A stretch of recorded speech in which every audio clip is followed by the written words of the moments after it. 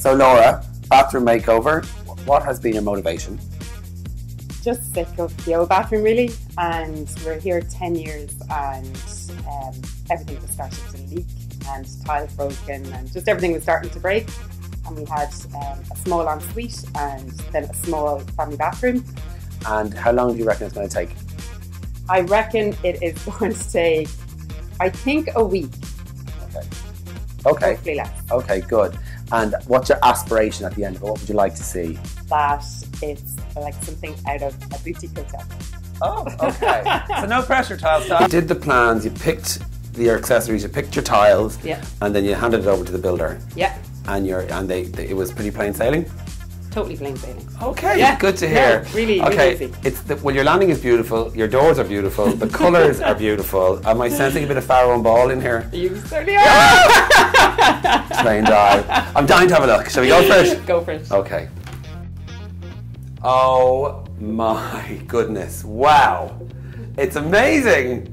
Thanks. It's unbelievable. Straight away I'm hit by the space created by your wet room effectively.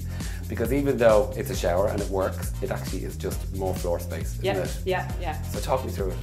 So I suppose one of the big things being a family of 5 is just storage in the bathroom. So I suppose I went for the double sink, but with storage underneath it, so there's loads of space in there. Be rude and have it? Oh, loads of space. Really nice. It's a bit messy. And it's not messy at all, and this is really nice as well. Yeah, so just having that storage has been brilliant. There's something so luxurious yet practical about a double sink. Yeah. There's none of this Yeah. in the morning. I love that. Yeah. That's absolutely, and the colour of your tiles are beautiful, aren't they? Yeah, and Christina really helped me with that actually. You know, just matching the tile, the feature tile over there, and then the tiles on the wall and the tiles on the floor. So then you move away from the double sink. The toilet was always in this position? Toilet, no, was over here actually. So yeah, the toilet is perfect. Really handy to have it all hanging off the floor, so you can just easy to clean and stuff. It's great. And then my favourite bit is the shower.